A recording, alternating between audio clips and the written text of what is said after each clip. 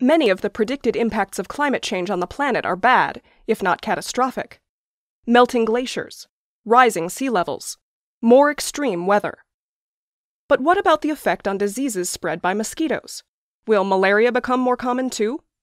Scientific efforts to find out have thus far been oversimplified, and the results mixed. Now, using a sophisticated model incorporating hydrology, researchers say that while malaria may increase in some parts of the world, it probably won't in West Africa. Their models predict that the number of malaria cases there will largely remain the same, and in some places even decrease. Because malaria is a disease of temperature-sensitive parasites spread by climate-sensitive mosquitoes, environmental change can potentially shift the malaria burden up or down. For example, the malaria-transmitting mosquitoes in Africa prefer temperatures in the 60s to mid-80s. They'll die if it drops below 50 or goes above 95. Temperatures also influence the incubation period of the Plasmodium parasite. Plus, because mosquitoes reproduce in standing pools of water, rainfall can also have a huge impact. But the link between rainfall and malaria is more complicated than a simple one-to-one relationship.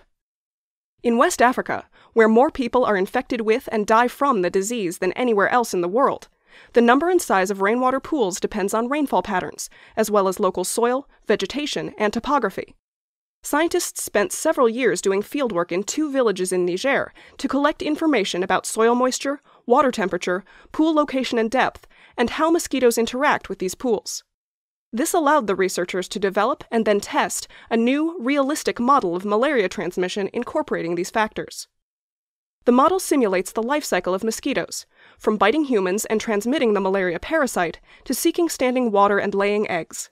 The model also tracks human immunity to malaria, which builds up as people are bitten by infected insects. Importantly, the new model includes individual mosquitoes and their relationship with standing water, updating the status of the mosquitoes, human disease, and water every hour to create a virtual representation of malaria transmission. The scientists then used this model to predict whether malaria outbreaks will become more common or more severe in the future. With climate change, the western part of West Africa is expected to get drier. In the east, it will likely get wetter.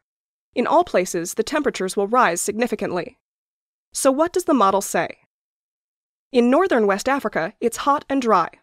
Although the region will see more rain, it won't be enough to allow mosquitoes to prosper, so climate change is unlikely to impact the number of malaria cases there. Similarly, in the south, temperatures will rise, but not so much that they put a damper on mosquitoes. Malaria is rampant there now, and will continue to be. Far western Africa, however, will see less rainfall and increased temperatures. Both changes work to hinder the spread of the disease. And because the region is usually near the threshold for a malaria outbreak, residents of these villages can expect fewer and less serious outbreaks. Finally, eastern areas are expected to have more rainfall, augmenting breeding. At the same time, higher temperatures will likely kill more mosquitoes.